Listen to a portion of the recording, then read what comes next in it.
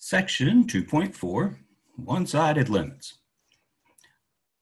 All right, we've already encountered, foreshadowed if you like, the idea of a one-sided limit. We've already seen functions, if I may speak anthropomorphically, which we're good to go as long as we have graphs to analyze limits with this idea of trying to do something.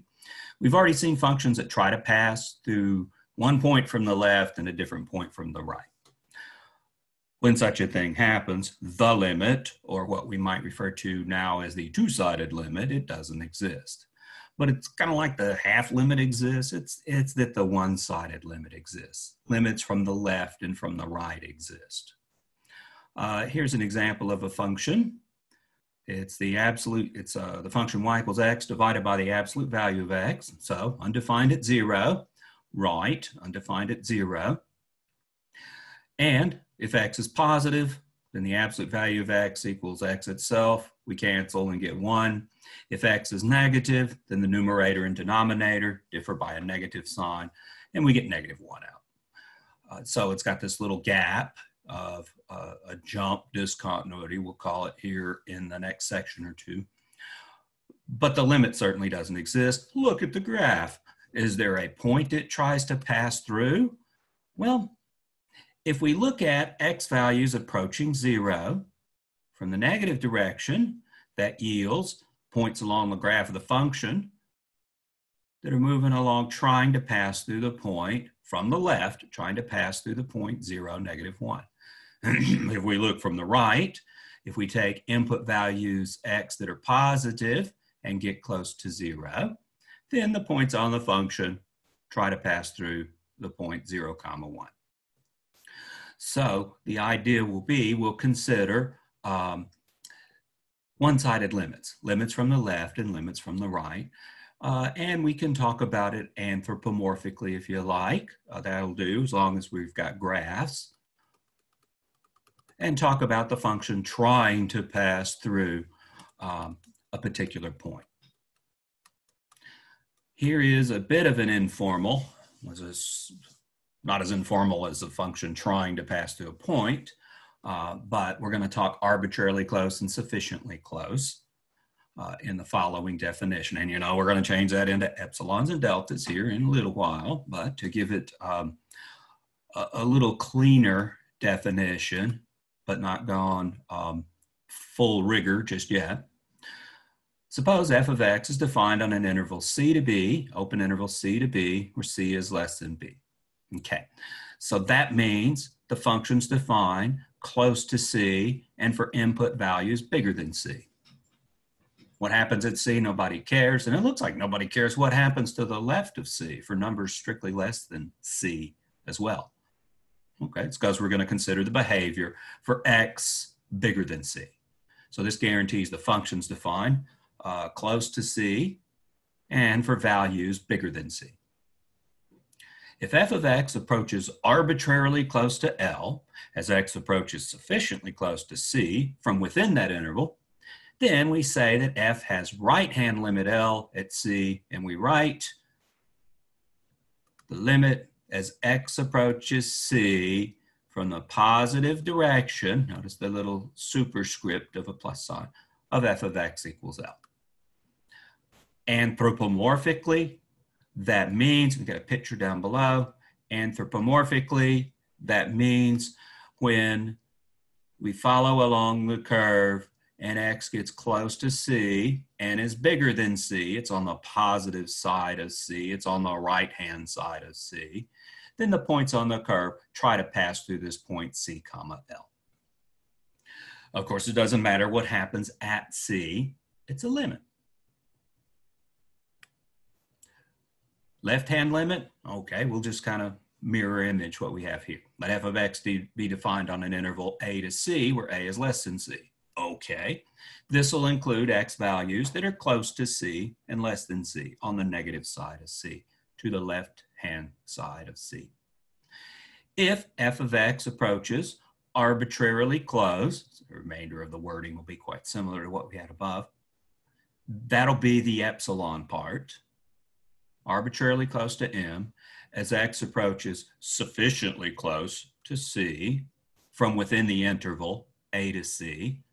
So that'll be the delta part with a little added disclaimer that the x values are less than c in this case. Then we say that f has left-hand limit m at x equals at c, and we write the limit as x approaches c from the negative direction of f of x equals m. There's a little superscript of a negative there, so I have trouble highlighting it.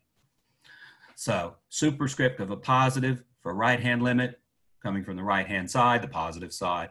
Superscript of a negative sign, left-hand limit, x is approaching c from the negative side, the left-hand side.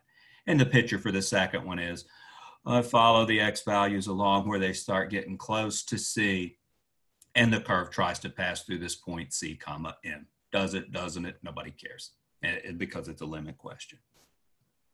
So there's a somewhat more formal way of talking about one-sided limits. It's the same stuff we had when we talked about two-sided limits, with the exception that in one case, I'm only looking at x values greater than c. In the other case, I'm only looking at x values less than c. Before, we took x values close to c. They could be close to c and less than c. They could be close to c and bigger than c before, when we were doing what would now call two-sided limits. Let's look at some examples. Okay. Here is the graph of a function. It's the function f of x equals 4 minus x squared, square root of. Write that as y equals the square root of 4 minus x squared. Rearrange it, you get x squared plus y squared equals 4. It's a circle of radius 2, but the y values, the output values, the square root, they're never negative. You actually only get the top half of the circle. You've been exposed to this before, I'm sure. It might have been a while. But 4 minus x squared, square root of, it's a semicircle of radius 2, centered at the origin. The domain, it's claimed, is -2 to 2. Right. Anything bigger than 2, and we're going to have square roots of negatives, and we can't do that. Anything less than -2, and we're going to have square roots of negatives, and we can't do that. So indeed, the domain is -2 to 2, and in fact, this is what the graph looks like. Discuss its one- and two-sided limits. Okay, well, the graph, if you like, it begins at -2 and ends at 2. So I can't talk about two-sided limits at -2 and 2. I would need the function to be defined on an open interval containing, say, 2. And it's not, because it's not defined to the right of 2. And similarly, it's not defined on an open interval containing -2, except possibly -2 itself, because it's not defined on the negative side of -2 over here. All right, but that's just a perfect setting for a one-sided limit. So if we'll analyze this, let's do it, anthropomorphically, what it tries to do. We see from the graph, as given here, that as x approaches -2 from the right, okay, so that'd be x values approaching -2 along the x-axis here, we get corresponding points on the graph of the function that come down around that semicircle, and they're going to try to pass through that point right there. So we'd say the limit as x approaches -2 from the positive direction, from the right, because there is nothing to the left, of 4 minus x squared, square root of, equals 0, tries to pass through this point right here, and this is the point -2, 0. Then that limit is 0. Does it succeed in passing through? Well, from one side, yeah. In this new modified version of looking at what happens from one side, yes. Regular old, so do the same thing from both sides, two-sided limit, no, we've got a problem with that. It's undefined to the left of -2, as we discussed. But the one-sided limit exists, and it's 0. And it's the same kind of behavior over here as we take x values approaching +2 from the negative direction, x values in this region. That produces corresponding points along the graph that are moving along the graph here, and they're going to try to pass through this point 2, 0 from the left. So the limit as x approaches positive 2 from the negative direction of 4 minus x squared square root of equals 0, tries to pass through the point positive 2, 0. I won't normally write the plus signs in front of positive numbers. Just there's a lot going on here. We've got approaching negative numbers from the positive side and approaching positive numbers from the negative sides. And at least in this first one, I'll include the plus sign for the positive 2.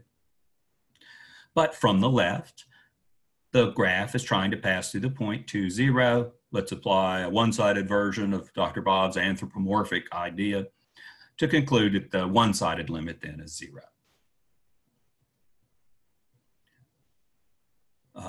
The graph succeeds in containing these points, is how I've written it up here. Yeah, those actually are points on the graph, though that's irrelevant to a limit question. Now, it'll be relevant to something else. It'll be relevant when we talk about continuity, but for now, it doesn't matter that the points actually are points on the graph of the curve. I have trouble talking about passing through. Through seems to imply it, it's on both sides. So we got maybe a bit of a problem with the passing through the point. From one side, it tries to pass through. That's how I have to word it. Any other points between negative 2 and 2? Any other c value that's between negative 2 and 2, excluding the endpoint? We see the function tries to pass through the point c f of c. For the record, it's c 4 minus c squared square root of. And by the way, it succeeds, but that's not relevant to a limit question. It's relevant to something else, though. So anthropomorphic definition of limit, all of the two-sided limits exist between negative 2 and 2. Establishing that more rigorously would be probably a little bit nightmarish. Establishing it with the idea of it trying to pass through a point, no problems. It tries to pass through all these points. It succeeds passing through all these points, left and right. Notice again, the two-sided limit, or we may just refer to it as the limit. When you hear limit, it's implied that it's a two-sided limit. We've got one-sided limits and we've got limits. I'll probably emphasize two-sided limits when we're in a setting like here, where we've got one and two-sided limits going on in the same question. But the two-sided limit at plus or minus 2 doesn't exist. As we observe, hey, the function's not defined on an open interval containing negative 2 or on an open interval containing 2. So I can't talk about two-sided limits at those endpoints. Yeah, the function's not defined at all for x less than negative 2 and greater than 2. We commented as to what the domain was.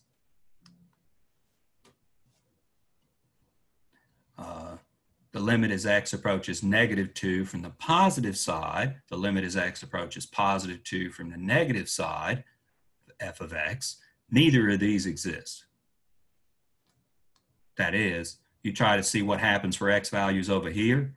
There's nothing happening. The function's not defined. So I can't say what the function's trying to get close to. Same thing over here. X is bigger than 2. We take a limit as x approaches positive 2 from the positive direction.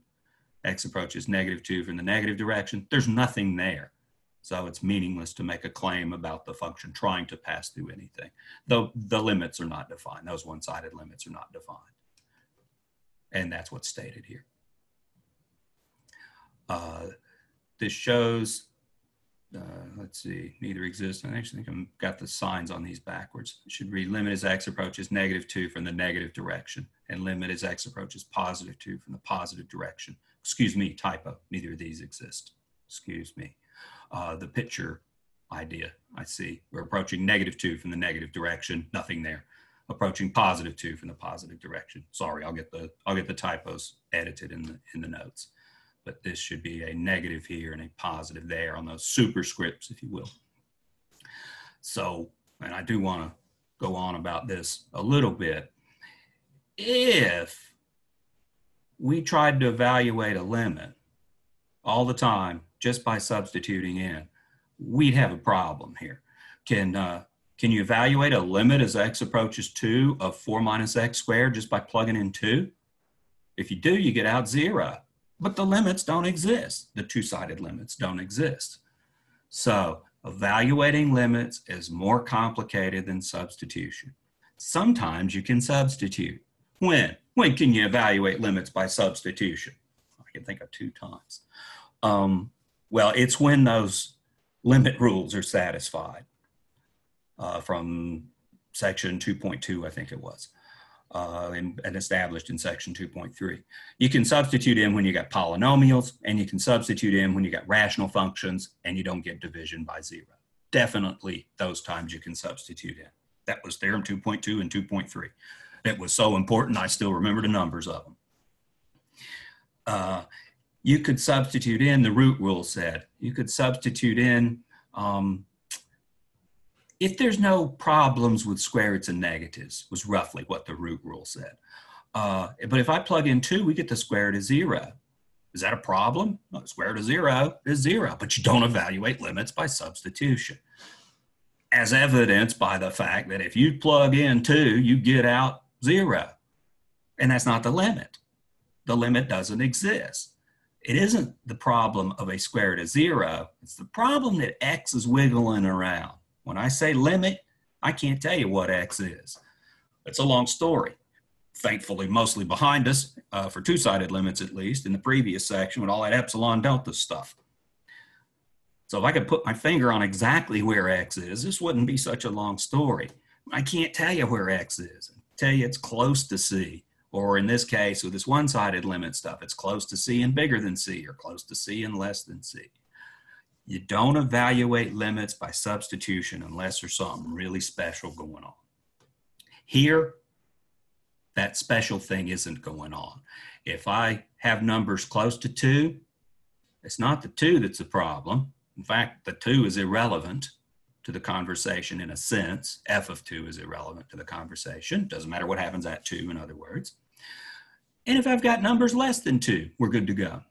But close to 2 are numbers bigger than 2, like 2.1. You square 2.1, you get something bigger than 4, and you got square roots and negatives. That's the problem. So you can't evaluate limits by substitution, except in certain special cases. And we've enumerated some of those special cases. If only I could just make a concise little list, and certainly we would. So it's complicated. Something goes wrong when you see square roots of zeros potentially. If you substitute in and you get a square root of 0, maybe that's the limit, maybe it ain't. It depends on the function. When you see square root of 0 in a limit, there's concerns that you might have square roots and negatives. And it depends on the function. It depends if the function could be negative near the value that gives that 0. And here it could be. So be very careful. Limits are subtle things. You don't evaluate limits by substitution unless you got a special kind of function like a polynomial, a rational function that doesn't give zeros, maybe a square root function that doesn't give the square root of negatives or the square root of 0, though the square root of 0 may or may not work out. Like here, it doesn't work out for the two-sided limit. And here's some more elaboration on that. The two-sided limits don't exist at 2 or negative 2. The function ain't even defined on an open interval containing those points. And if you go willy-nilly plug in 2 and negative 2, you get the square root of 0, that's 0. Yeah, that's the function value, but it's not the limit. The two-sided limit's not defined. It's no coincidence that that's the one-sided limits which do exist, though. So, it's a long story. Let's look at another one. Let's look at number 10 as well. Okay, they give us a piecewise defined function. Excellent time to deal with piecewise defined functions when we're talking one-sided limits. They've defined the function to be x, 1, or 0, depending on the location of the x values. We'll have a graph of it on the next slide. They've asked you to graph it and find the domain and range. Okay, domains are easy. Ranges are hard unless you have a graph. Apparently you can graph it, so we'll be good to go on that. At what point C, if any, does the two-sided limit exist? At what points does the left-hand limit exist, but the right-hand limit doesn't? At what point does the right-hand limit exist, but the left-hand limit doesn't? So that's their choice of questions. We'll explore two-sided limits and one-sided limits. Okay, now the graph is y equals x, so it's a straight line with slope 1 for x between -1 and 0, except for 0, and x between 0 and 1, except for 0. At 0, the function takes on the value 1. And let's see, it takes on the value 0, so it's a constant function of 0 for x strictly less than -1 and strictly greater than 1. Okay, well, I can graph a constant function 0, I can graph this point, and I can graph the line y equals x. So I think I can graph this function. So here's what we'll get. All right, so we got a straight line, -1 to 0, at 0, at x equals 0, the function value is 1, so we get a point up here. 0 to 1, the straight line continues. At 1 and -1, you use the straight line segment, so we color in these endpoints here. For x less than -1, we get 0. So hopefully the resolution's good enough to see a kind of blue graph of the function here of 0 up to -1, undefined there. Got that little gap in it, and sort of a mirror image happens over here. Okay, so there's the graph of the function, usual graphing of a piecewise defined function. What's the domain? Is this defined everywhere? Yeah, for x less than -1, it's this here. At -1, it's defined here. It's defined at 0, it's defined as this point. 0 to 1 is defined here. Greater than 1, it's defined over here. Okay, it's defined for all real numbers.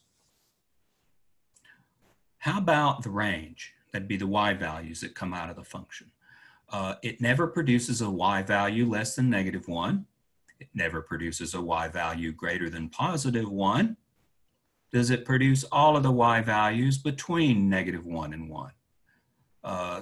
-1, yeah, this point gives -1. All these points give the numbers along the y-axis between -1 and 0. Does it ever produce 0? Yeah, a whole bunch of times. All of these are 0 values of the function. 0 to 1 along here. At 1, you get 1 out here. You actually get 1 out in a couple of places. At 0, the value is 1, and at 1, the value of the function is 1. So everything between -1 and 1 is in fact produced by the function, and that's the range. Are you good at finding ranges? Only as good as you are at graphing. Probably you can't find the range of a function without graphing it. You're going to be as good as anybody else at graphing functions when I get done with you in Calculus 1, so you'll be as good as anybody else at finding ranges. Domains, sometimes you can even find the domains just from the algebraic definition of the function. We've got a graph, we may as well use it. Okay, they wanted to talk about, what was it, two-sided limits? Yeah, limit as x approaches c of f of x. What's up with that? Well, look at the graph. We've got a graph. Let's use the anthropomorphic ideas. We're talking two-sided limits, so this is the stuff from section, what was it, 2.2. Looks like it tries to pass through points for all these x values. In fact, it succeeds until we get to -1. And we've got, from the left, it's trying to pass through the point -1, 0. And from the right, it's trying to pass through the point -1, 1. There's not a single point it's trying to pass through. The two-sided limit doesn't exist at -1. How about -1 over to 0? Yeah, it tries to pass through points and succeeds. What about at 0? Does the limit exist? Got a hole in it. Yeah, the limit exists. It's trying to pass through the origin. It fails, but it tried. And that's all Dr. Bob's anthropomorphic definition of the limit requires. Tries to pass through that point, so the limit exists and is 0. The function value is not 0, but the limit exists. We've been through several of these kinds. Tries to pass through points until we get to 1, and we've got a problem, same kind of problem we had at -1. And then beyond 1, it's a nice horizontal line. It's a constant function. And the limits exist. So we've got two-sided limits existing everywhere except at -1 and +1. So in this verbiage here, simply it says roughly that. So let's see, tries to pass through points. I summarized it on the next page. Yeah, it's ±1. We've got a problem. Here we go. Here's the summary. So for C, anything except -1 and +1 the limit exists, the two-sided limit exists. We looked at it in pieces. In negative infinity, should read negative infinity to -1 over here. It's a constant function, tries to pass through points, succeeds. Between -1 and 1, it's this linear function, tries to pass through points, succeeds, except at 0. Succeeds doesn't matter for existence of a limit. And then greater than 1, constant function, and limit exists. So we'll really just take the whole real line. Yeah, sorry, another little typo. Negative infinity to infinity, and knock out -1 and 1. So this would be the way you would write the whole real line, except for -1 and 1 as a union of some intervals. See Appendix A1 for more of that kind of thing. We could write it as inequalities as well, if you like. So two-sided limits everywhere except where it's got these gaps in it. Even where it's got a hole in it, the two-sided limits still exist. It's those gaps that are causing some problems. Perfect place to have a conversation about one-sided limits. And that's what parts C and D are about. So let's look at one-sided limits. Limits as x approaches C from the negative side for all C values. That would mean when we come from the negative side, the function tries to pass through a particular point. Well, we had the two-sided limits existing along here. So when we come from the left in particular, it tries to pass through a point and it succeeds. What about at -1? Does the limit as x approaches -1 from the negative side, does that one-sided limit exist at -1? Yeah, it tries to pass through the point -1, 0 when I only concentrate on what happens for x values less than -1 and close to -1. So that one-sided limit exists and it's 0. It tried to pass through that point right there. That's the point -1, 0. So 0, the y-coordinate of that point, is the limit, the one-sided limit, as x approaches -1 from the negative side. We're only talking about limits from the left. Okay, we had the two-sided limits existing for all these points. So the limit from the left will exist. It tries to pass through points and succeeds. Remember, I don't consider -1 when I'm coming in from the left down here. We took care of that up here with the point -1, 0.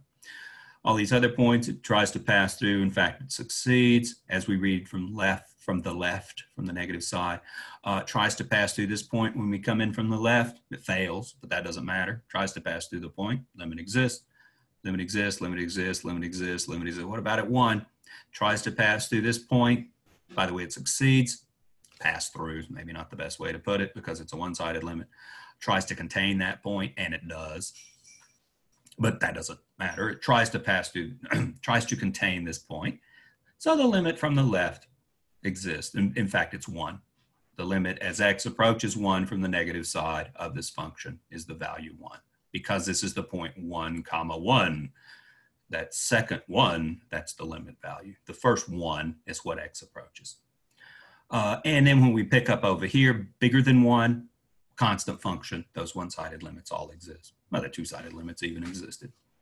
So the limit as x approaches C from the negative side of f of x, that was all the x values.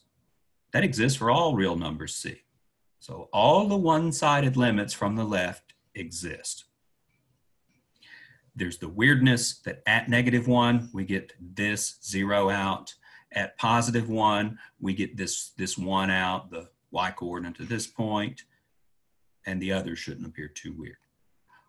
What happens if we look at limits from the positive side? Well, I'll talk about what happens when we come in from this direction and what it tries to pass through. Let's do that. Okay, I'm working parts C and D together. They ask us, where does one-sided limit exist and the other one doesn't? So far, we've seen that the limits from the negative side, all of those exist. Let's look at limits from the positive side. Trying to pass through points and succeeding, trying to pass through points, tries to pass through this point from the positive side. It fails, but this is the point 1, 0, so the limit is 0. Tries to contain that point 1, 0. Suppose I take x values bigger than 1 and look at what happens as we move to the left. We come in from the positive side. I get points that the function tries to pass through and succeeds till we get down here, and it's still trying to pass through a point from the left. Good enough, limit exists. Limit from the positive side exists. Similarly, all these one-sided limits exist. The limit as x approaches -1 from the positive side, tries to pass through this point. So that limit is -1. The coordinates of this point are -1, -1, and it's the second -1 that gives the limit out. Right, it's the y coordinates that give the limits out. And then all the one-sided limits exist where it's constant over here.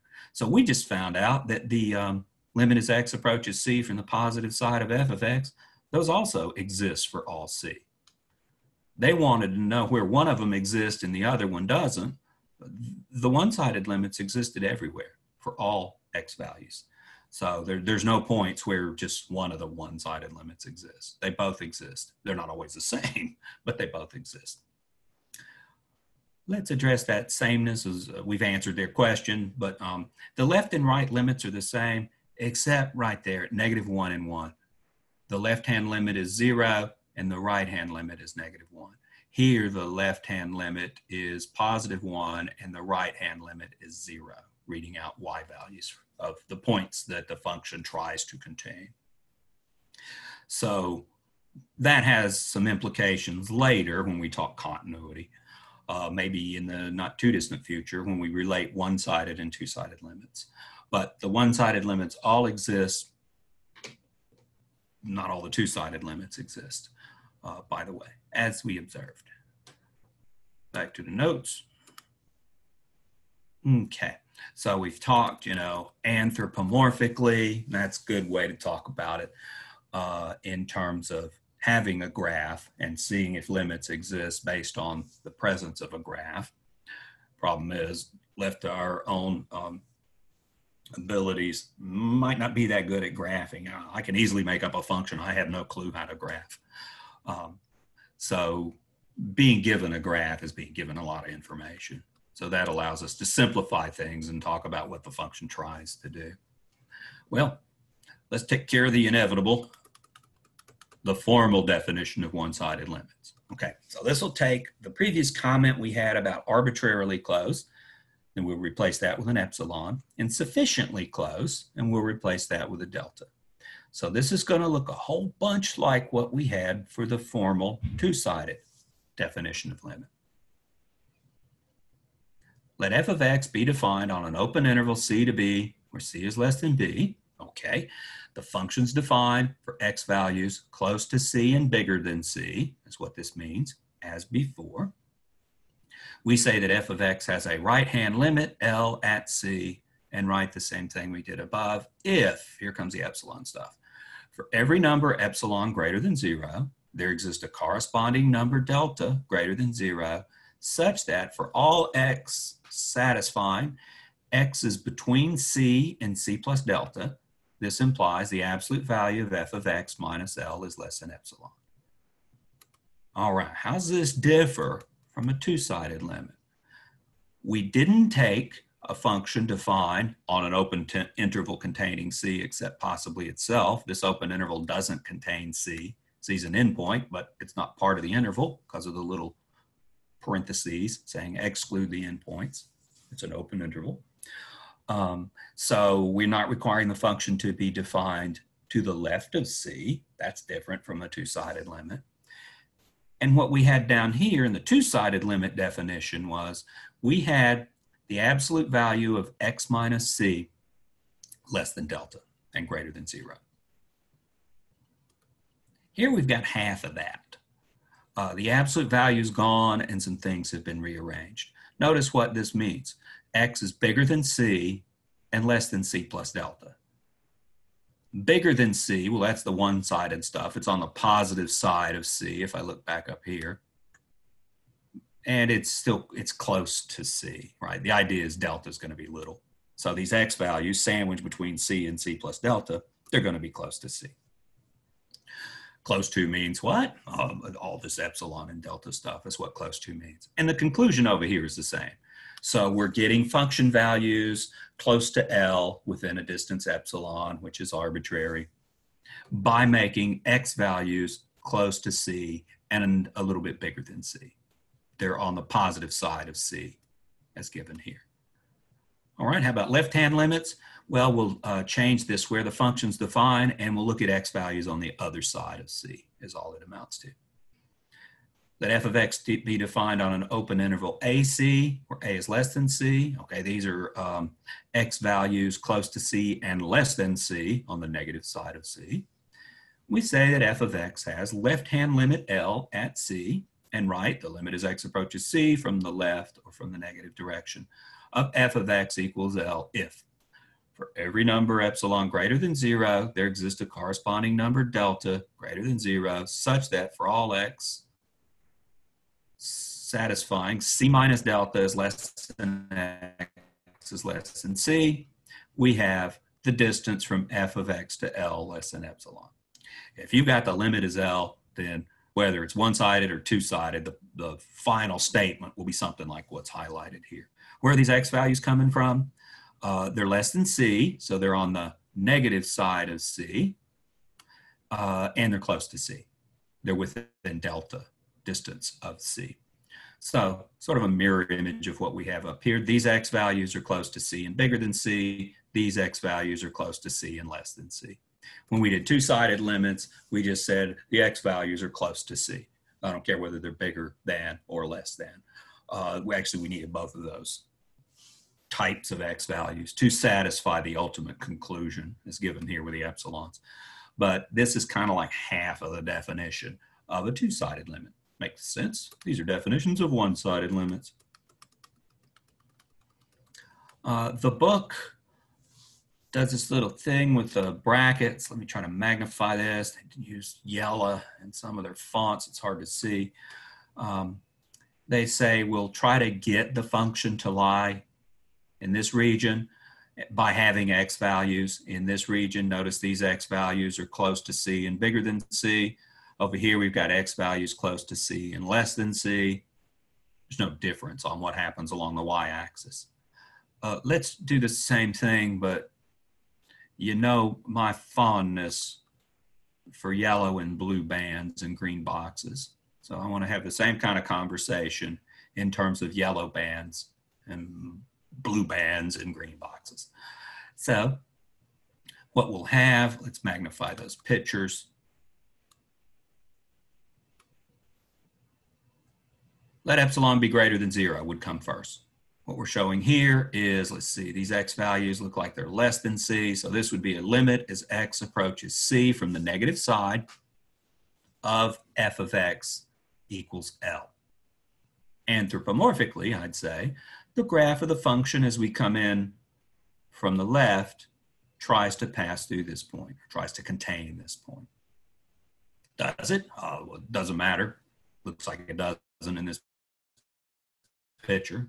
That doesn't affect the one-sided limit. In terms of the epsilons and deltas, you'll be given an epsilon greater than 0. You'll draw the horizontal band from L minus epsilon to L plus epsilon. These are all the y coordinates that are within a distance epsilon of L.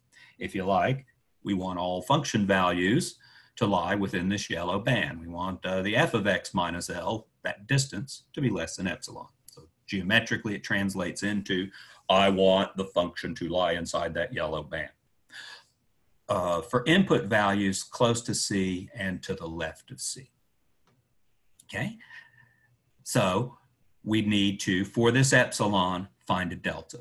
We could take a delta this big. You could go this far to the left, cut things off there. Now you've got the graph of the function intersecting the left side of the little green box. Actually does it at the corner. I couldn't make delta any bigger, or we'd have a little piece of the function sticking out of the out below the yellow band. I can make delta smaller. We just slide delta till it's a little bit smaller, and we'd still have the function lying inside the yellow band for the corresponding x values. Over here, same idea, except now we're looking at the right. This time, we'll take the epsilon band, and here's c. We'll look to the right of c and see how far we can go. Not very far, it's because this function's steep. The steepness determines how far you can go in a sense. This one's not quite as steep, and you could go further to the left. So certainly there's in choosing these deltas, it's somehow related to the steepness of the function, something we'll explore in chapter 3. But We can go as far as this distance. You go any further and we'll have some bad function values up here that stick out of the yellow band. So I can't go any further than that in both of these, making the deltas as big as we can, having the intersection right there at the corners of those little green boxes. Notice in this one, we're taking a limit as x approaches c from the negative side, and then we're looking at the corner of the left-hand side of the little green box. On this one, we're looking at a corner of the right-hand side of the little green box, and we're taking x values coming in from the positive direction, the right-hand side, towards c. So this is basically the conversation we had in terms of little green boxes and yellow bands and blue bands that we had before, except this time we're only concentrating on half of the picture. The function might not even be defined on one side of C for all we know. But there's some verbiage. I basically just outline what's said there. You have access to the notes. I'd read them because this is not an easy concept. But in terms of a formal definition, there's what we have. Let's use the formal definition, maybe not a whole lot because it's time consuming and difficult. But we need something to establish some of the existence of limits. And here's an excellent one. Let's prove that the limit as x approaches 0 from the positive side of the square root of x equals 0. All righty. It's an example from the book. It's a pretty fundamental example. I added a little notice here. Notice that the limit as x approaches 0 of the square root of x does not exist. That is, the two-sided limit doesn't exist. This one-sided limit does. The two-sided limit doesn't. Why not? Why can't you just plug in x equals 0, get the square root of 0, which is 0, and say that's the limit? Because you don't evaluate limits by substitution, if only. Where is x in this two-sided limit? Well, it's close to 0. Is it close to 0 in positive or close to 0 in negative? Well, in a two-sided limit, all I know is it's close to 0. So it could be positive or negative. If it's positive, no problem. Actually, that's what we have in the question we're asked. X is on the positive side of 0. But in the two-sided limit, if x is close to 0, it could be negative. And then we got square roots of negatives, and we can't do that. That's informally. That's why this limit doesn't exist. It's a square roots of negatives problem. A touch more formally, is there an open interval containing 0 where this function is defined except possibly at 0 itself? No. An open interval containing 0 is going to have to contain some negative numbers, and that's a problem for this function. So there's a more formal reason that the two-sided limit doesn't exist. One more time, I'm warning you, you don't evaluate limits by substitution. Because if you did, you just plug in x equals 0, you get 0, and that'd be the end of the story. That ain't how limits work. It's a lot more complicated than that. And the problem is square roots of negatives. Not a square root of 0, that's not the problem. It's the square roots of negatives. Can you tell me what x is when I write something like this? It's like badgering the witness. Well, I can't give you a straight answer. X is close to 0. That means all that stuff about the deltas. But I can't tell you exactly what x is. That's not how limits work. I can tell you x is close to 0. Could be close to 0 and positive, could be close to 0 and negative. I can't really put my finger on what x is when I write a limit statement like that. Here, we don't have that problem with square roots of negatives because here we're choosing x values close to 0 and bigger than 0. All right, so let's go through the epsilon delta thing. You've been through worse than this on the epsilon delta thing. The graph of the square root function is just half of a parabola, so it's not quite so hard. And then here's the graph. It's not quite so hard for a given epsilon to find a corresponding delta. First off, we need to make sure that f of x equals the square root of x is defined on an appropriate type of open interval. For one-sided limits, as x approaches c equals 0, we want it defined on an interval of the form c to b, where b is greater than c. We want it defined on an interval from 0 to b. In other words, because c, the limit that x is approaching, the value x is approaching, is 0. So we want the square root function to be defined on an interval of the form 0 to something. How about we take 0 to 1? That'll do, say. I mean, you pick anything where b is greater than 0 and you're good to go. So indeed, this function is defined on an open interval that starts at 0 and goes to the right a little bit, say 1 unit, 10 units, 100 units. But it's defined in the right place. By the way, it's not defined to the left of there, but that's not our problem because that limit doesn't exist. So let epsilon be greater than 0.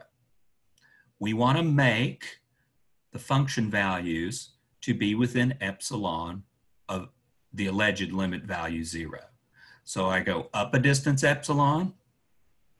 Technically, I go down a distance epsilon as well, but they didn't draw that. This is scanned from the book because I know the function's not negative. It's a square root. Square roots are never negative. We've been through that. Maybe in the appendix, so we went through some of that. Square roots are never negative. If you want the negative square root, you got to put the negative sign out front. So the function has a graph like this, and there's no need to consider what happens in the bottom half of the yellow band. If I were making this image, I'd probably draw the bottom half of the yellow band as well, but it won't affect any of the computations here. So here's the graph, here's the epsilon. So we've gone from 0, the limit value, up a distance epsilon, and I would say down a distance epsilon as well. How close to 0 do you have to get, and to the right, the positive side of 0, to get the function to lie inside this epsilon band, this yellow band? We can go as far as over here. So right there, the function exits the yellow band and goes above the yellow band. So don't go beyond there. I go beyond there, I've got bad function values that are outside the yellow strip. So stop there. It's a corner where we get an intersection. If we put delta equals epsilon squared in as an x value, take the square root, we'll get the square root of epsilon squared. That's epsilon. Epsilon's positive, so I don't worry about absolute values. So indeed, this distance here is delta, which we'll take to equal epsilon squared. To find the delta values, you need to deal with inverse functions. So they can't give us a very complicated function in this kind of question because we can't find the inverse function. I can find the inverse of a square root function. It's a squaring function. So there. But if we had an algebraically complicated thing up here, we probably couldn't realistically find these delta values. But for this one, we'll take delta to equal epsilon squared. So there's the inspiration based on the picture. There's a little argument about that picture. So we'll choose delta to be epsilon squared. Now we need to go through with that. If the x values lie here, then the function values lie there story. If, and the limit as x approaches 0 from the positive side, we take x and sandwich it between c and c plus delta. C is 0, x approaches 0. So here we'll take x between 0 and 0 plus delta. We just said let's take delta equal to epsilon squared for reasons explained up here. All right, so what we've got is 0 is less than x is less than epsilon squared. All right, we want to talk about the function value. The function is the square root of x. So let's take square roots of those three parts. Square root function is an increasing function, right? Just happen to have a copy of the square root function right here. It's increasing. Put in bigger numbers, get out bigger numbers. That's what I mean by increasing. Should be part of your pre-calculus past. We'll deal with it again when we talk about graphs though. But it's an increasing function. So inequalities are preserved. We get the square root of 0 is less than the square root of x is less than the square root of epsilon squared. Let's drop that 0 part because we don't need it. Square root of epsilon squared is the absolute value of epsilon, but remember epsilon is positive. Epsilon is always positive, so I can drop the absolute values in this case. Don't just willy-nilly drop absolute values. They matter. If you can give justification for dropping them, and that justification would be, I know this thing is positive or non-negative, then you can drop them. And we'll often do that. But don't just willy-nilly drop absolute values. Be careful with that. It's a common mistake. So we've got square root of x less than epsilon. If you like, we could write that square root of x, which we know to be positive, is the absolute value of the square root of x minus 0. Square root of x minus 0 is the same as the square root of x. Remember, square root of x is non-negative, I should say. Non-negative, so the absolute values have no effect. This thing here is non-negative.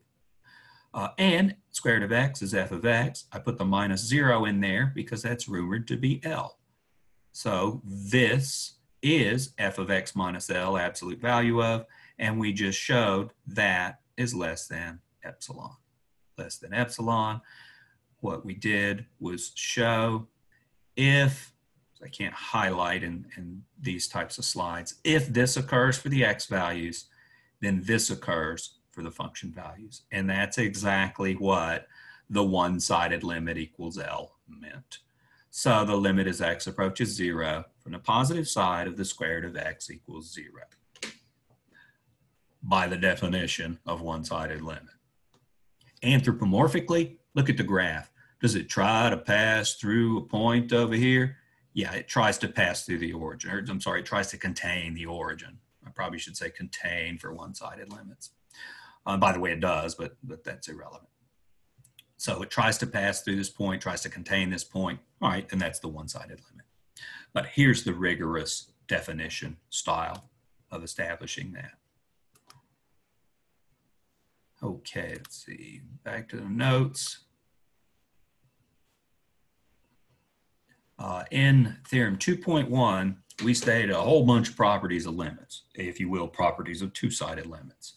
The sum rule, the product rule, quotient rule, power rule, root rule, difference rule, etc. So we had all those things about products and quotients and sums and so forth. All those things hold for one-sided limits as well. If you take the two-sided limit result, those also hold for one-sided limits. For polynomials, you can evaluate limits of polynomials by substitution. Yeah, you can evaluate limits, one-sided limits.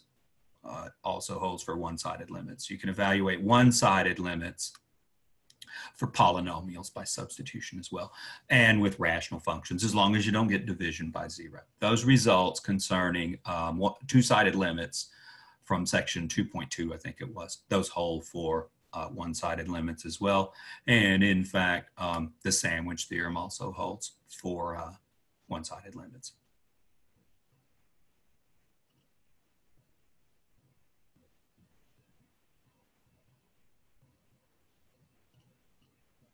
All right. Can we relate one and two-sided limits? Shouldn't be a surprise that we can. Let's have a little bit of conversation before we get into that. If the limit as x approaches c from the positive side of f of x equals L, we're requiring f to be defined on the interval c to b. X value is a little bit bigger than c. If the limit as x approaches c from the negative side of f of x equals L, then we're requiring that f is defined on the interval from a to c.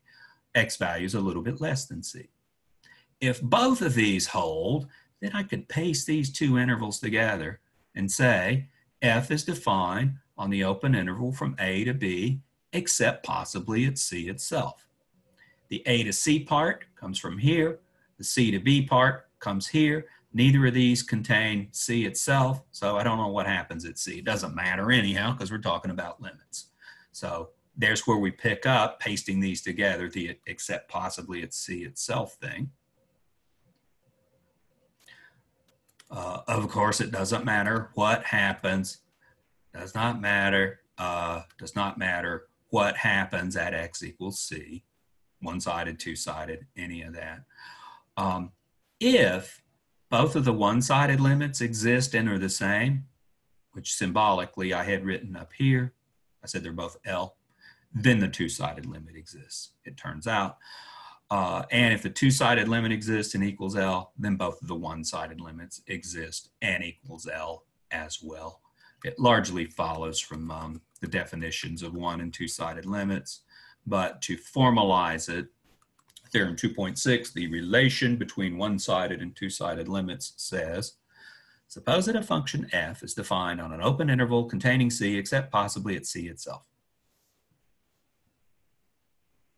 then f of x has a limit as x approaches c if and only if it has a left-hand and right-hand limits there, and those one-sided limits are equal.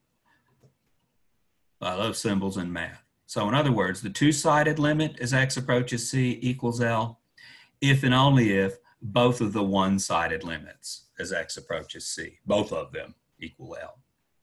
And that shouldn't come as a surprise to you. We've seen the graphs of the functions have little holes punched in them. I could have talked about those as one or two-sided limits. We did an example a while ago where we addressed one-sided limits and we had a function that had a hole punched in it at the origin. But this is maybe particularly useful in dealing with piecewise defined functions.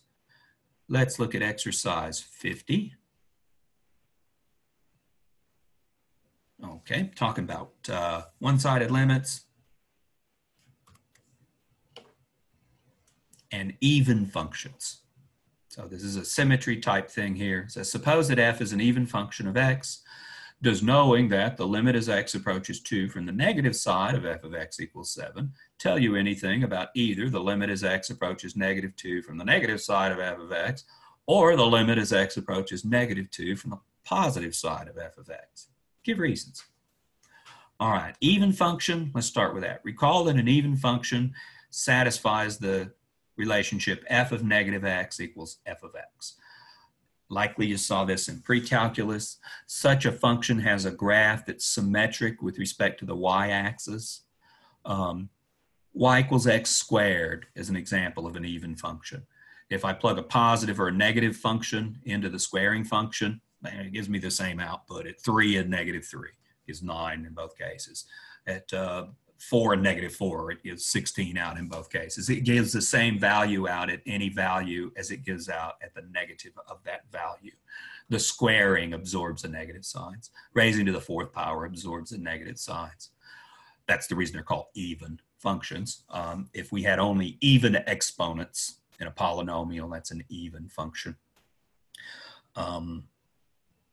Cosine functions are even functions. And search your memory, you know it to be true. Cosine of negative theta equals cosine theta. It's one of them trig identities from back in your sorted past. So cosine functions are another example of an even function. So that's what even function means. And we're asked about a one-sided limit. All right, even functions, they're symmetric with respect to the y-axis. So that'll have sort of a geometric implication about this one-sided limit. So when we consider x approaches 2 from the negative direction, this is the information we're given, we've got x in an interval of the form, let's see, it's close to 2 and on the negative side of 2. It's something of the form 2 minus delta to 2. That is, we've got x between 2 minus delta and 2. Well, I know function f does the same thing to negative x that it does to x. And I know what happens to these x values. What's that tell you about negative x? Well, let's take this inequality, multiply through by negative 1. Negative, negative, negative. You have to reverse the inequalities when you multiply through by negative. So we'll take care of that. Let's write it as we've done recently in terms of least to greatest. So negative 2 is less than negative x is less than negative 2 plus delta, distributed the negative sign here, wrote it in the opposite order. These are how the numbers appear along the number line. And so let's see, negative x is close to negative 2, excuse me, close to negative 2 and bigger than negative 2. These negative x values are on the positive side of negative 2. Well, f of x and f of negative x, they get the same behavior because f is an even function. The behavior of f of x for these x values, 2 minus delta less than x less than 2, must be the same as the behavior of f of negative x for these negative x values. That is negative 2 less than negative x less than negative 2 plus delta. Think mirror image. We've got x values close to 2 and less than 2. Fold that collection of values about the y-axis and you get x values close to negative 2 and greater than negative 2. In both cases, they're closer to the origin than 2 and negative 2. Algebraically, we get this relationship here. So we know f of x minus 7 absolute value of is less than epsilon, say, for these x values, given this limit as x approaches 2 from the negative side of f of x equals 7. I know f of x minus 7 in absolute value can be made less than epsilon for appropriate x values. That is x close to 2 and less than 2, close to 2 and on the negative side of 2. Right. Well, then f of negative x must do the same thing for this collection of negative x values.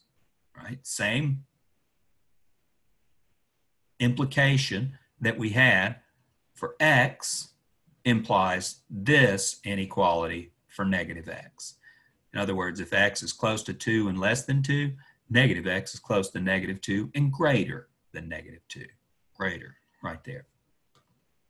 So if we were to take this and substitute, let's just replace the dummy variable negative x with x itself, substitute x for negative x, so that it doesn't read f of negative x, but f of x. I know those to be the same anyhow.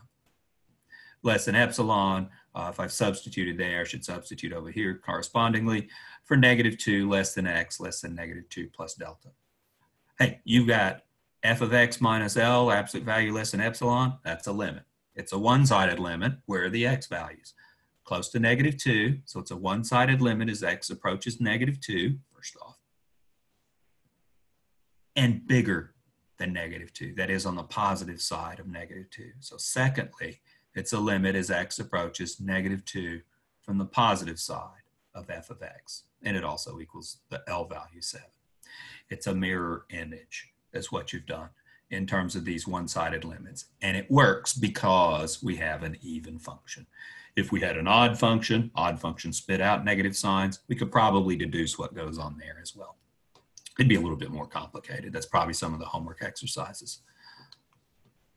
About the other one-sided limits, we don't know anything. They gave us information about what happens for x close to 2 and less than 2.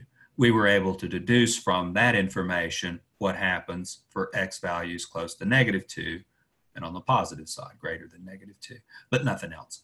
I can't tell you about any of the other limit stuff unless they told me more about the limit as x approaches positive 2. If they told me the limit as x approaches 2 from the positive side of f of x equals whatever, then we could do a mirror image thing. But they didn't give us that information. This is the only thing we can conclude from what was given. Back to the notes.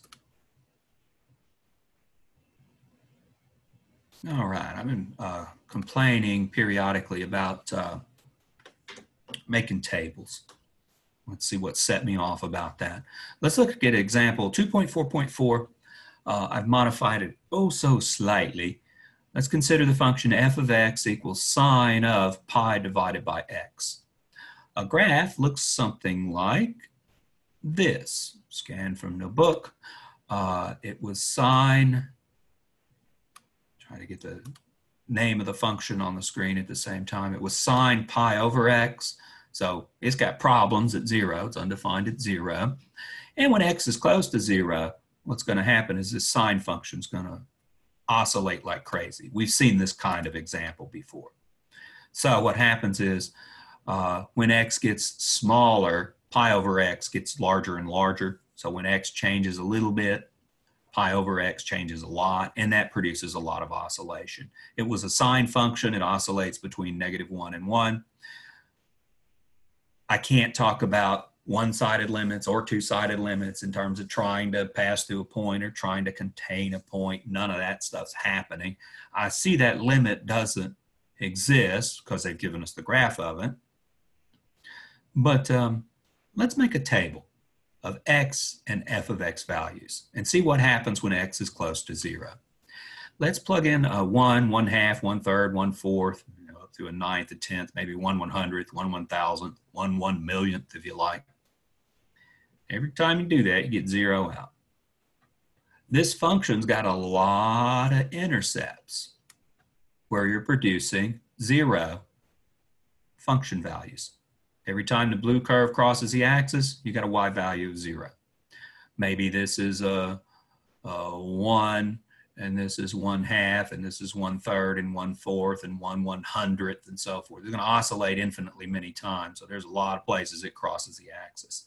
The limit doesn't exist, but if I make a table and I choose these fairly reasonable x values, I mean, we're approaching 0, I'm always getting function values of 0 out.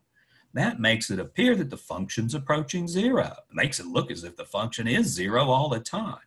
Well, it ain't. I just had the misfortune of choosing some fairly natural numbers to choose that always produced an output of 0. That's why graphing and making tables is misleading. Graphing, well, we take them at their word when they give us a graph. We're okay at graphing, but not great. We will be. But limits, guessing limits based on a table, is just, I'm not going to subject you to that. It can be misleading. Here's an example where it's totally misleading. You get all these 0 values out, but it doesn't have a limit of 0. The limit doesn't exist. Look at the graph of the function. So these making tables things, these are misleading. It doesn't matter, how did I word it here? When considering a limit, the behavior of a function at a particular set of x values, that ain't what matters. It matters what the function does for all x values close to c. What's that mean exactly? This stuff here in terms of a two-sided limit, or these two things here in terms of the one-sided limits for all x values close to c, by which I mean one of these three things here, depending on two or one-sided limits. That's why making tables is a bad idea. I mean, there's a concept when x gets close to this other value, the function values are getting close to their limit value. That I'll stand by, but I can have some perverse functions, and that one's got a wild graph, but that ain't that complicated a function. Sine pi over x, not that complicated a function, yet it produces this horribly misleading table. We're not going to make tables in here. All right, let's see. We can use the sandwich theorem to address limits involving trig functions. We stated that previously. There's a little bit of white space there I need to fix. Let's use the sandwich theorem to establish a couple of limits that are going to play a giant role later on. We want to show the limit as theta approaches 0 of sine theta over theta equals 1, and we're going to approach it with a one-sided limit. Let's look at a proof of that. By the way, you can't plug in theta equals 0, of course, or you get division by 0. Can you factor a theta out of the sine function? Yeah, I don't think so. Ask me again around the end of calculus too, when you do series. But right now we're stuck. And we've done this before where we've used the sandwich theorem. When we introduced it, we used it on trig functions. So a very common application of the sandwich theorem is to trig functions. Okay, so this is a standard calculus 1 argument. We're going to establish that the limit as theta approaches 0 of sine theta over theta equals 1. Theta measured in radians, we'll see why in a second. All right, first, suppose theta is positive. So first we'll look at a limit as theta approaches 0 from the positive side. Theta is close to 0, so we can assume that it's less than pi halves. Right? The idea is it's small. And we draw a picture like this. All right, so theta is positive and less than pi halves, so that'll give us an angle in the first quadrant. What we're going to do is look at the unit circle. So here's the unit circle. Here's the point 1, 0, the point 0, 1 over here along the y-axis. So we are looking at a unit circle here. Here's theta. You know, on the unit circle from your pre-calculus experience, we find a point on the unit circle. The terminal side forms an angle theta with the positive x-axis. Then the coordinates of that point are cosine theta, comma, sine theta. The x-coordinate is cosine theta. The y-coordinate is sine theta.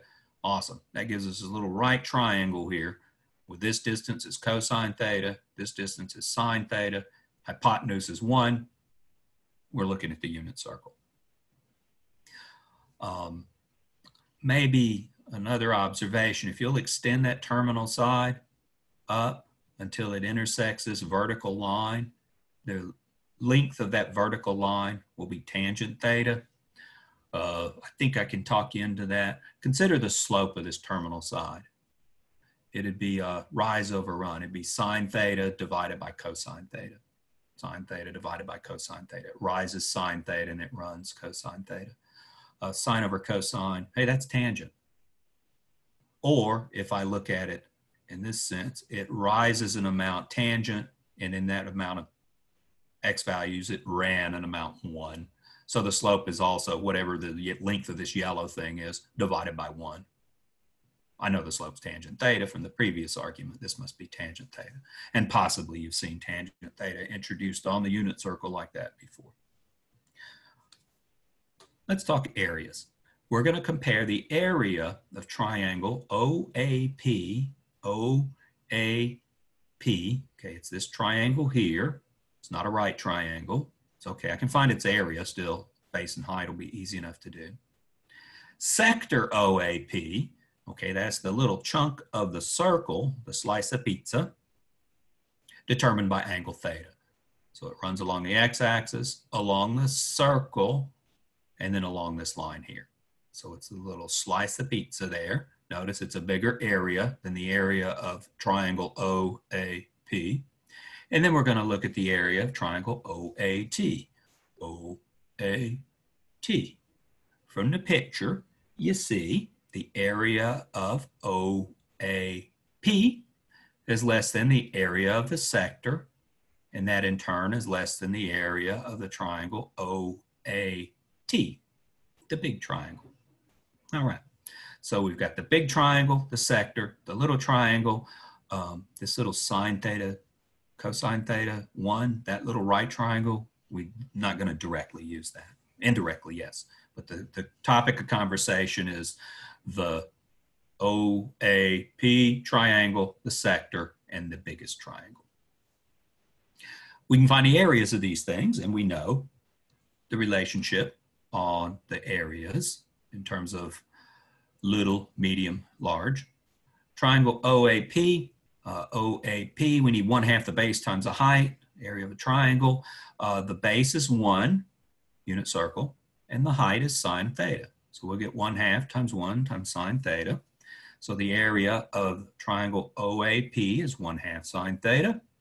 The area of the sector, you find areas of sectors determined by a central angle of size theta in a circle of radius r. It's 1/2 r squared theta.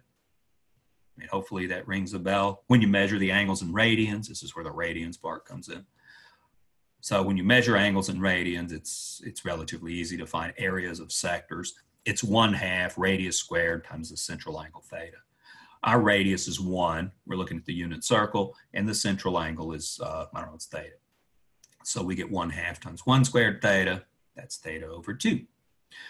The big triangle, 1/2 base times height. Base is 1. Height is tangent theta. We get 1/2 1 tangent theta, or 1/2 tangent theta.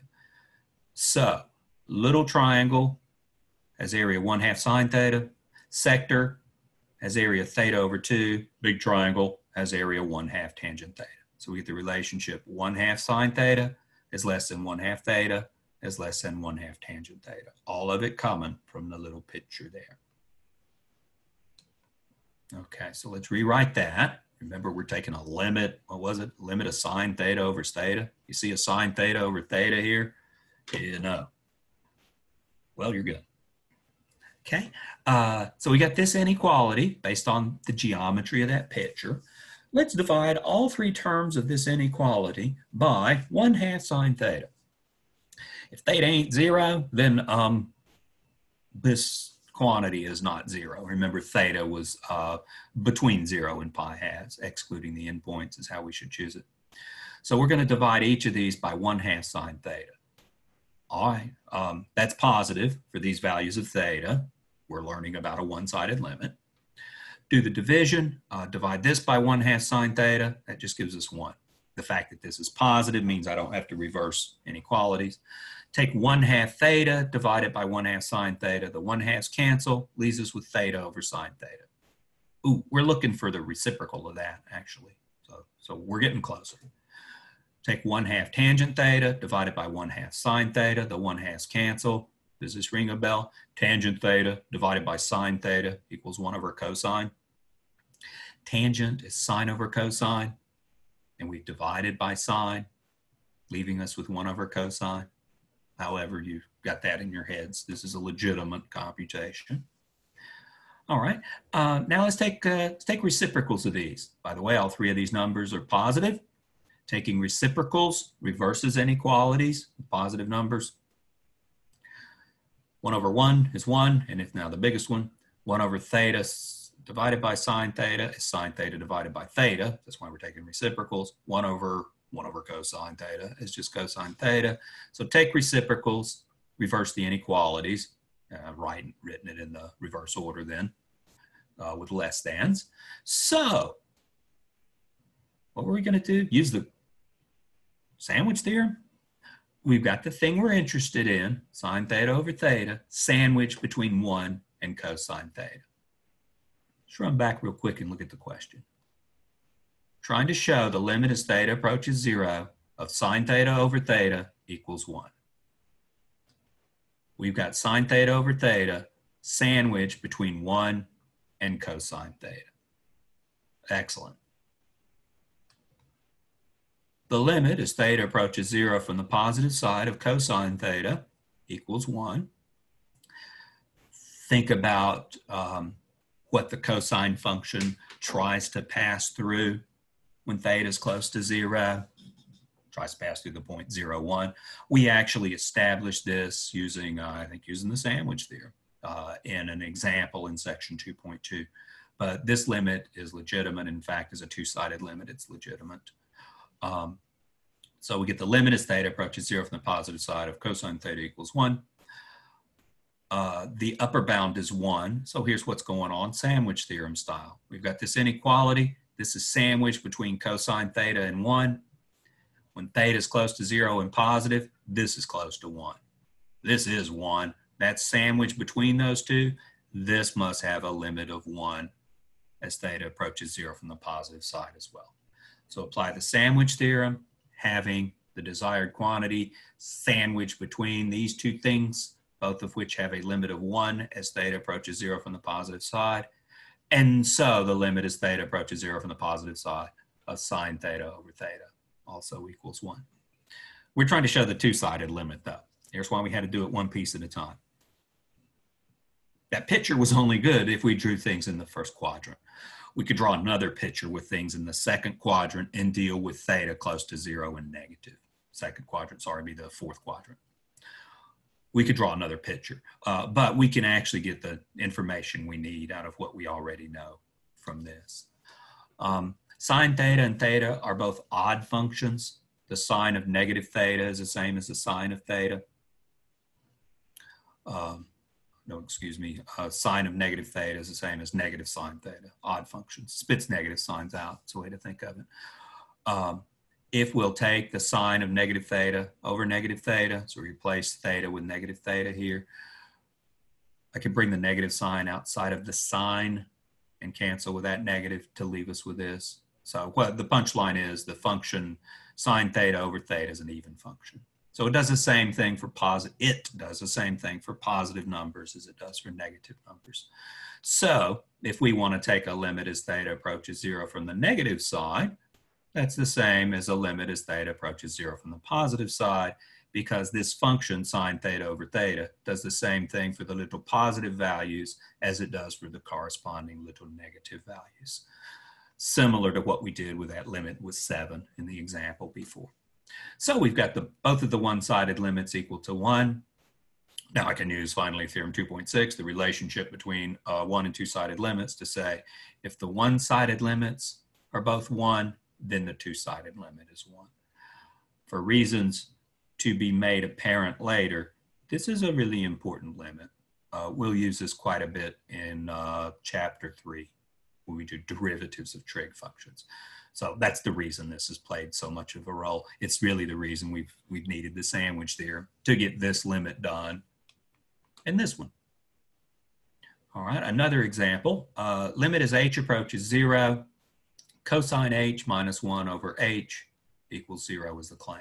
Show that. All right, well, I know something about sine h over h, if you like, the thing we just had. If we could introduce sines, maybe we could use that. And you can. Oh, can you plug in h equals 0? No, you get 0 in the denominator. Then don't do that. Let's multiply by cosine h plus 1 over itself. So we're multiplying by this version of 1. Why is that?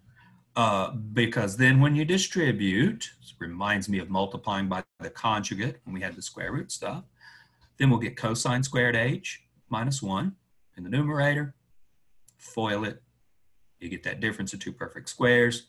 In the denominator, well, we've got h times cosine h plus 1. Hey, but cosine squared minus 1 is sine squared. Take cosine squared plus sine squared equals 1. Hopefully your favorite trig identity. Rearrange it. You'll see cosine squared minus 1 equals sine squared of h. All right. So that gives us a sine squared in the numerator. That's why we did this multiplication in hindsight. And now we've got a sine h over h. And we know what that is as h approaches 0. That's the thing we just did. We got some other stuff left over too, so we'll have to deal with that. But we've got sine h over h, limit as h approaches 0. That part of it, that has a limit of 1. We just showed that. But then we've got another sine left over and this cosine h plus 1 stuff left over. Well, the limit of the product is the product of the limits. So we'll write that as a product of two limits, product rule from theorem 2.1, assuming both of the constituent limits exist. Okay, here's where we left off on the last slide. The limit as h approaches 0 of sine h over h. That's what we had. We had thetas in it before, but that's the thing we just showed has a limit of 1. Replace that with 1. Now that leaves this quotient here. The limit of the quotient is the quotient of the limits if nothing goes wrong in the denominator. Limit as h approaches 0 of sine h. It's a sine of 0. That is 0. It was an example in which we showed that. The limit as h approaches 0 of this. Maybe use the sum rule as well. It's a limit of the first. Let's give us a cosine of 0. Also shown in that example. You can evaluate limits for trig functions by substituting in. It turns out if you don't, so if something doesn't go wrong, I mean, I can't take the tangent of pi halves, for example. Sines and cosines, limits can be evaluated by substitution. Technically, we've only established that when we're having limits as the variable approaches 0. That's what's been shown in example 2.2.11. And that's all we need here. So we can substitute those zeros in. We get 0 over 2. Nothing wrong with that. That's just 0. We were trying to show that limit 0. There you go. So that's dependent on the sandwich theorem.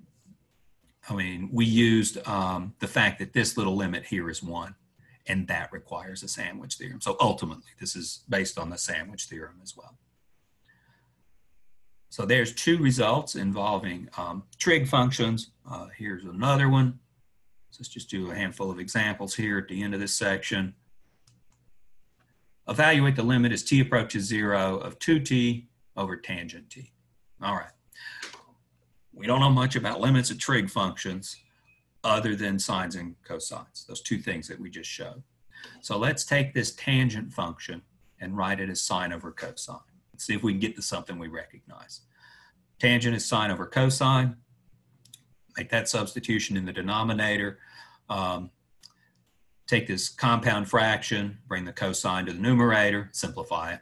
So we get a limit as t approaches 0 of, I can bring the 2 out front, constant multiple rule, t times cosine t divided by sine t. Hey, there's a sine t over t. Well, it's t over sine t, but we'll take care of that. Here's something that looks familiar. So we could write this, if you like, as the limit as t approaches 0 of t over sine t times the limit as t approaches 0 of cosine t. So we pick these two parts off and put them here. Pick this part off, put it over there, and written the limit of the product is the product of the limits. Product rule, provided the constituent limits exist. Product rule from theorem 2.1. So I skipped a step of arithmetic there. It's about time. Well, how about we take t over sine t and write it as 1 over sine t over t. Just put it back down here in the denominator and get this thing here. We know how to deal with sine t divided by t. So put it in the denominator as such. That's just creating a compound fraction from a non-compound fraction. I would do such a perverse thing because I know how to evaluate the limit of the thing in the denominator. All right, and now we've got a limit of a quotient. So let's write that as a quotient of the limits. The limit as t approaches 0 of 1. Of course, that's 1. Limit as t approaches 0 of cosine t. We were just saying, oh, that's the cosine of 0. That's 1. We showed it in an example. We used it in the previous question. And we went through this to get this. Limit as t approaches 0 of sine t over t. Oh, that's the first thing we did with the sandwich theorem there. That's 1. So we know how to evaluate all of those limits, just repeating it from the previous slide. Of course, the limit of the constant is 1. We had an example somewhere back there, maybe it was this one, that told us limits of constants are those constants. The limit as t approaches 0 sine t over t. That's the example we just did. Theorem 2.7, is that what it was? This is the example we just did. Limit as t approaches 0 sine t over t. Produces the 1 down here. And the limit as t approaches 0 of cosine t. Let's see, that's cosine of 0. That we showed in one of these examples back here. We've got 2 times 1 times 1 times 1. We get out a limit of 2. So that must be the answer. So there's another limit involving trig functions. This time around, we changed it into sines and cosines. A common trig manipulation because you kids know a lot about sines and cosines. Now you know some limit stuff about sines and cosines. Exciting. All right, that wasn't painful enough. Let's go through an epsilon and delta thing. So this deals with one-sided limits and a proof. It's not as tedious as some of the proofs we see. Question is, given epsilon greater than 0, find delta greater than 0, where the interval from 4 minus delta to 4 is such that if x lies in that interval, then the square root of 4 minus x is less than epsilon. What limit's being verified and what's its value? All right. Well, we're considering x values close to 4 and less than 4 as a one-sided limit as x approaches 4 from the negative side. I can tell that from the structure of it. We'll let c equal 4, right? We're interested in this 4 endpoint of this little interval. F of x, of course, is the 4 minus x square root of function. And L, well, let's see what we're up against here. I got some ideas. We want x to be in the interval from c minus delta to c. In this case, it's the interval 4 minus delta to 4. So that's why we take the c to be 4. And we want that to imply f of x minus L is less than epsilon. F of x, 4 minus x square root of, we want that to be less than epsilon. Okay, let's subtract 0 from it so it'll look like this. Put absolute values around it so it'll look like this. Otherwise, I mean, that is 4 minus x square root of. Remember, square roots are non-negative. I can justify dropping the absolute values there. So we'll have f of x minus L as this quantity less than epsilon. So the L value must be 0. So there's the argument that I want to take L to be 0. All right, so that introduces the C's and the L's and the f of x's. X in the interval from 4 minus delta to 4 means is an inequality. X is greater than 4 minus delta and less than 4. Okay, we want to talk about this function value up here. Remember, we're finding delta with the following computation. So I want to see in the middle square root of 4 minus x. Let's get the negative there first. We've done this before. Multiply. Let's see, what are we doing first? Oh, excuse me. Let's subtract 4 first, I guess. So we'll go through and subtract 4 first. It's written up like that. That'll get a minus 4 in there, which we'll have to fix with a negative sign.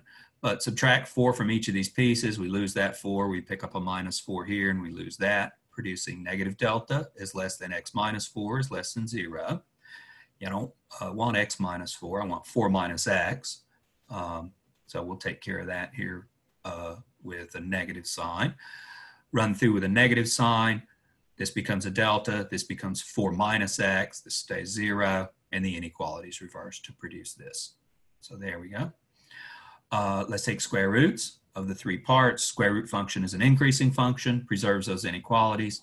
We'll get 0 is, error here is less than 4 minus x. Square root of is less than the square root of delta. Square roots preserve inequalities. So we need to take epsilon equal to this thing here. If x is in this interval, then we get the function 4 minus x square root of to be less than square root of delta. We want it to be less than epsilon. Set epsilon equal to square root of delta. And then solve for delta. So we need epsilon, say, to equal the square root of delta or anything smaller. Take delta to be epsilon squared. That's what it amounts to. With delta equals to epsilon squared, you'd plug that epsilon squared in here and you get the epsilon. One quick little observation. I got to make sure I choose x values from the domain. So 4 minus delta can't be too big. Don't make delta bigger than 4. So I'm going to choose a minimum of epsilon squared and 4. The second part being tacked on as a technicality to say, yeah, this is actually x values for which the function is defined. And usually you don't worry about delta being large. You're trying to make delta small. We're going to make it as small as epsilon squared. If epsilon is little and less than 1, then epsilon squared should be tiny. But technically I need to add in a caveat, a disclaimer, that delta is no bigger than 4 as well.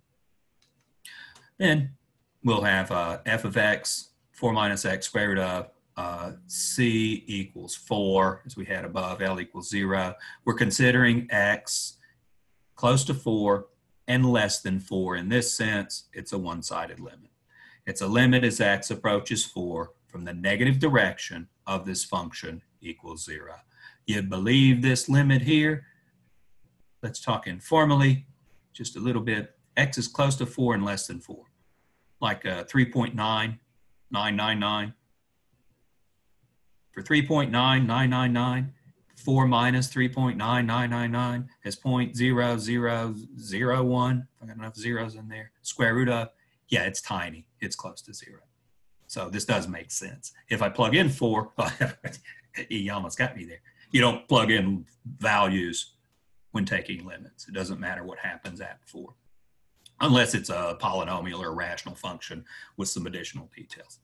But think close to 4 and less than 4. Yeah, the input gets close to 0, the square root's close to 0. So this isn't intuitively plausible as well.